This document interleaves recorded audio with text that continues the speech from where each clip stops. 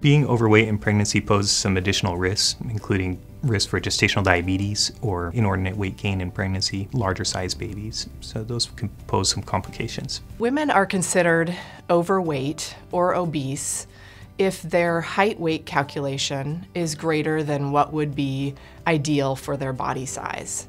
That's called a body mass index, and some people call it a BMI. That is something that we calculate in all patients at the beginning of pregnancy to determine what their set point is in early pregnancy. In America, women being overweight during the years that we are fertile and having babies is very common, and about 30% of women are obese at the beginning of pregnancy.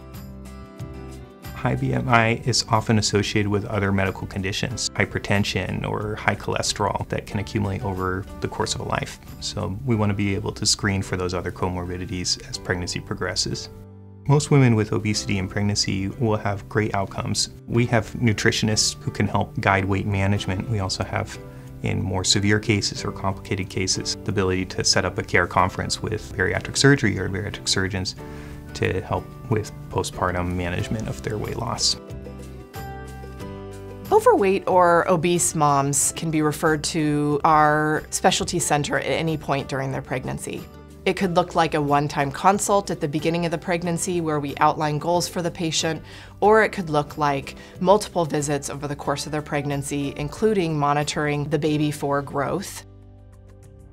Women who have weight challenges in pregnancy obviously creates a lot of stress and concerns. The vast majority of those pregnancies will result in healthy outcomes for both the mother and the child. Whether it's being obese and overweight, or whether it's having underlying high blood pressure, there are time periods where physicians can have a huge impact on how that experience is for patients.